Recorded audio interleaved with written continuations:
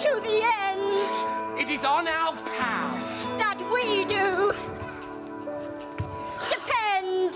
Oh, where would I be without my friend?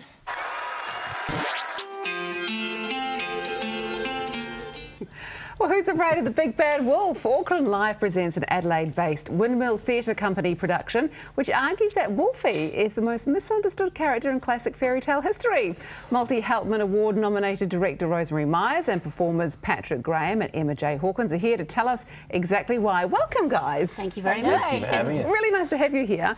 So let's get straight to the point. Are you trying to tell us that Wolfie is actually a vegetarian, poetry reading wolf that has fallen victim to just a load of bad press? Yeah, even amongst his own crew, he's a bit of an outsider. So he's pretty adorable and a gorgeous character, but a bit of a loner because obviously he doesn't fit with the rest of the wolf pack.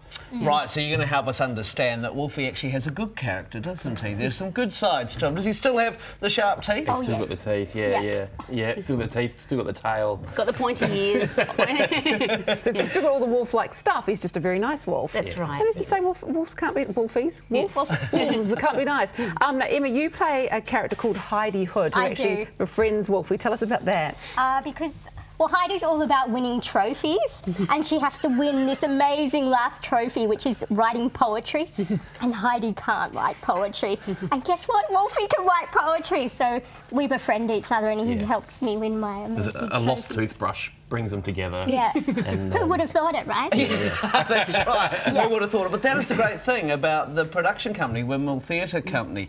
Rosemary, described in Australia as the, you know, the go-to for children's theatre. So tell us a bit more about your production company. Well, we work, we specialise in making work for young audiences. So we make work for under 5-year-olds, family audiences. We tour. I mean, this production, for example, was toured 3 months in the US, and so we tour our work a lot all around the world. And we've made movies. So we're a small company, but we get to travel quite a lot. And yeah, I think we're really about, you know, this is a brilliant audience to make theatre for because their imaginations are just so active, and that's actually quite liberating for a group of artists that love to tell stories and love to have heaps of fun. We have talking couches in this show and just some brilliant puppetry. And but yeah, I think it's when you're working with an audience that has that great imagination that is very exciting for a group of makers. I wanted to ask you about the set. So you've got a talking couch. What else is on the set? It's quite creative, isn't it? Yeah, it's a beautiful set by a designer called Jonathan Oxlade, who we work with, and he also is very kind of magical and beautiful. So it's a forest, and then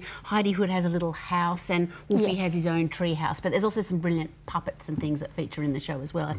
And Emma, there are some serious messages in this production as well. Oh, absolutely. It's about finding friends in unlikely places. Like, obviously, Heidi Hood and a wolf wouldn't necessarily have thought they'd be friends. So, yeah, it's quite a lovely idea. They have to keep their friendship hidden away. For a little, yeah.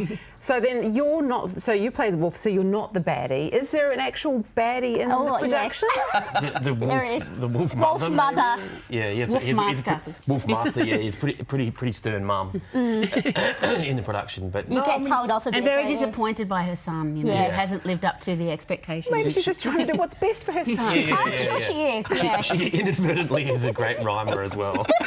And look, you know, you mentioned before, Rosemary, that you tour this around the world. So for the cast members, is it different when you go to different areas? Do you have to adapt the storyline, or do they all laugh at the same place? Do they all get the gag, so to speak? Yeah, I think it's been pretty universal in that way, yeah. There's a lot of physical humour in the show, which is universal, so all kids understand a fart joke, for instance, will go over everywhere. Farts are always funny. Yeah. A couple of times in New Jersey, we were laughing about it before, a couple of times in New Jersey, there was a bit of like, really, you know, you think that's funny? You know? We have a flea with a New Jersey accent in the show, so a little flea. So you played in Hong Kong as well, around Asia, Japan, Scotland, and on Broadway. I mean, that's quite a diverse audience that you've been catering to. Yes, it is. Yeah, but I think it's true. I mean, this is a show all about friendship and about not judging a book by its cover. And it is very playful and very, very funny. And the characters are actually quite adorable. And we've been very lucky because we made the show how many years ago now? 5? And you know, obviously Paddy and Emma are very integral to the show, and their physical work together is quite wonderful. So we've been lucky to have them be able to return every season to play those roles. Yeah. And Patrick, how do the children react to Wolfie? Do they get scared? Yeah, they are a little bit at first, especially some of the younger ones, and then you know, you win them over. Yeah, that's right. Yeah, Pretty quickly. Pretty quickly. Yeah. I think there's, you know, you hear the odd kid going, "Oh, Mum, Why? really? Why? Why did you bring me here?" And then it's, you know, pretty soon after. Because about the first Wolfie's 2 actually, minutes, he's really. actually scared of the audience himself, so we kind of turn the tables a little bit that way. Oh, excellent. Yeah. And the thing with kids too is that they're such a demanding audience, like a really great audience, but they're quite demanding as well. Absolutely. So and they're honest, like if they don't like... very honest, they're going to tell you. So if you can keep them all enthralled, then well done you. Hey, thank you so much all for stopping by. Yeah, Thank you very much. Absolute pleasure. Thank you. Auckland Live Kids presents Windmills Big Bad Wolf, which plays from today through until Saturday at the Bruce Mason Centre. You can check out the Auckland Live website for ticket details.